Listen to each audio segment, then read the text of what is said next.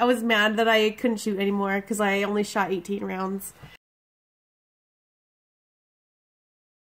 So I've actually been really excited about shooting, and it's not until this Saturday. I guess it's only 2 days away. And I've been super excited about the shooting season, so I've been filling out my calendar with matches that I want to go to and seeing how I can try to afford to go to them all.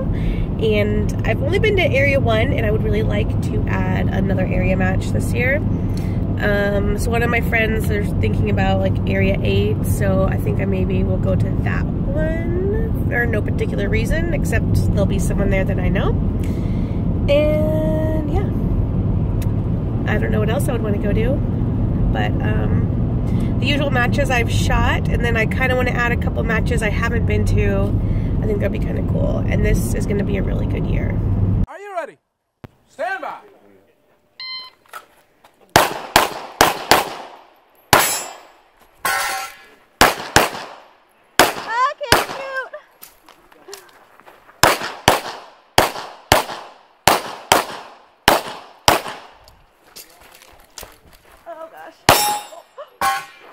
Stop! Stop! Ah! Are you serious? Unload. I told you! I just thought, you know, that seems really close.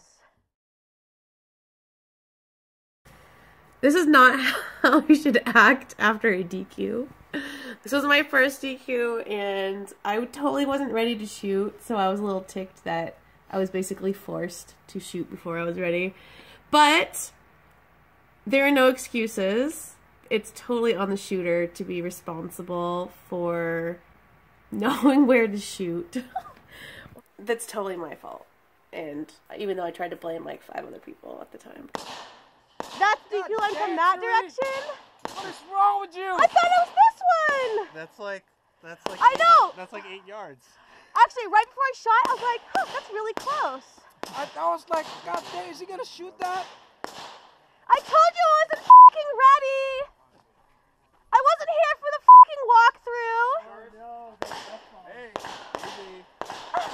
I told you to shoot her. That's the DQ line. Don't shoot it from over there. I didn't hear that. No.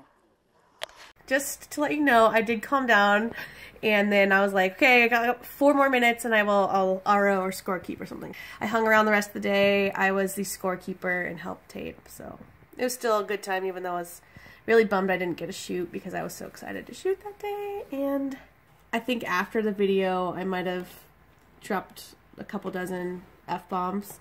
There's a couple in the video I did get, but I was amongst friends, so it wasn't as bad as it looks.